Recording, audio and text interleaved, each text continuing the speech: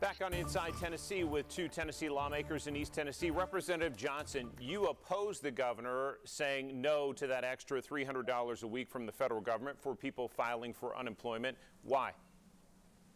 Absolutely. And because it's not, those numbers aren't real. They don't show the whole picture, because if you take rural counties, like you take a county like Clay County, there are something like 3 jobs for Clay County on that website, and there are hundreds of people that are unemployed. And so when you look at our rural communities, there are not the offerings that they need. I am hearing from people every day that are terrified. They don't know how they're going to make it without those extra dollars. And it's not that people are sitting home and living large on unemployment. They are trying to feed their families, trying to figure out childcare. Much of Tennessee is a childcare desert. We should have used some of the pandemic funds to make sure that people had access to childcare. The reality is there are a lot of folks out there in professional jobs whose jobs haven't started back yet, or haven't been able to find a job because where they worked before is not open yet and may not open. So the reality is sometimes it takes longer to find those jobs. And for most of those type jobs, 12 weeks, cutting unemployment to 12 weeks, that is not going to be enough time for you to take care of your family. And the reality is that those pandemic dollars that came down from the federal government added to unemployment are what kept Tennessee in business. People were able to spend that money to take care of their families, to pay their bills, to buy what they needed. And without that, it's just not going to happen.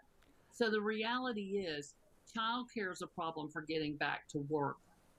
Those jobs aren't everywhere in every county. And they're also, everybody can't go be a long haul trucker. People are telling me the jobs that are on there are not things that they can do, or that they're trained for, or that you can do as a single parent.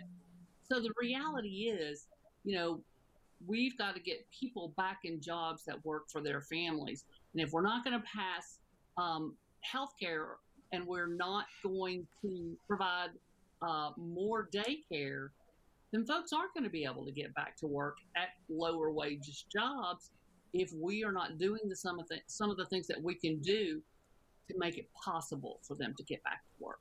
Don? So, Gloria, I'm going to change topics while we're talking about troubling bills. And as I look through, and I coined your phrase a few weeks ago, the slate of hate and some of the other things that came through. If there was a bill that worried me that was actually going to cost Tennesseans lives, I believe it was the, quote, constitutional carry bill. And I'll explain why very quickly. I think it's going to lead to more police shooting people carrying, maybe without ill intent. I believe it's going to lead to people misusing weapons for either lack of training or lack of responsibility. I'm curious I know, of course, you did not support that, but I'm curious to how you watched your colleagues across the aisle reconcile the "we back the blue, we're strong on police" when every police agency in the state said this is a bad idea. How they reconciled that with the passage of this legislation? Honestly, I just have to say they didn't care. We had one representative stand up when speaking to an officer and tell him to stand down. These folks who backed the blue sure weren't backing them in this instance. I mean, we had officer after officer tell us that it was going to make their job more dangerous. It was going to make it more difficult for them to do their job.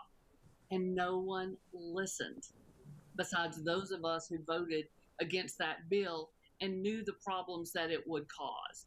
I mean, the reality is our permit system was working well, and we need to make sure that folks who are carrying have had some training. And this bill is not helping Tennessee. And you're right, it is going to cost lives. And so, Jason, to you, right.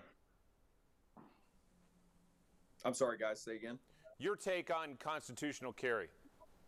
Sure. Yeah, I mean, guys, the bottom line is the Second Amendment tells us the right to keep and bear arms shall not be infringed. It's a Second Amendment right. You should be able to walk around, hey, show me your permit. I'll show you my permit. It's the Constitution. It's the Second Amendment.